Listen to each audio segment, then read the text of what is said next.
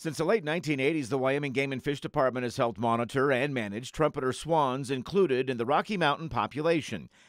Recovery has included releasing captive reared cygnets and the occasional yearling, along with habitat improvement projects. Back in July, the Wyoming Game and Fish released 4 trumpeter swans at Eden Reservoir in the Big Sandy region of Sweetwater County. Biologists hope the birds can establish new nesting territories and expand their numbers.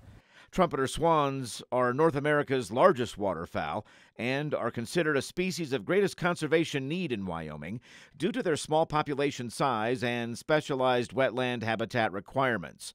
At one time, as many as 100,000 trumpeter swans were estimated across North America, but by the early 20th century, approximately 75 trumpeter swans were thought to exist in the lower 48 states, and extinction was a concern. Trumpeter swan populations are now coming back in North America, with approximately 63,000 birds. The Rocky Mountain population has just over 1,000 swans, with 200 in Wyoming. Simply releasing trumpeter swans back to their previous habitats is no guarantee of success. Migration traditions have been lost in many areas. Swans won't always explore locations without swans already existing there, and their habitat needs are specific, including shallow wetlands with an irregular shoreline, abundant and elevated nest sites, low levels of human disturbance, and other factors.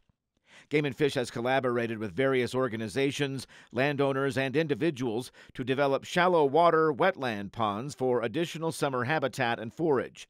From 1992 through 2004, the Upper Green River Expansion Area Project expanded and improved wetlands and translocated more than 100 cygnets, and a majority of Wyoming's trumpeter swans are here. Game and Fish continues to explore new wetlands for possible flock expansion, with one being the Big Sandy area. The Game and Fish hopes to release swans in this area each July for the next 10 years. The swans are captive reared at the Wyoming Wetland Society's Jackson area facility. Monitoring will assess the success of the initiatives and gain insights into the swans' behavior, movement patterns, breeding habits, and nest productivity. This is Ray Hageman with the Wyoming Game and Fish Department.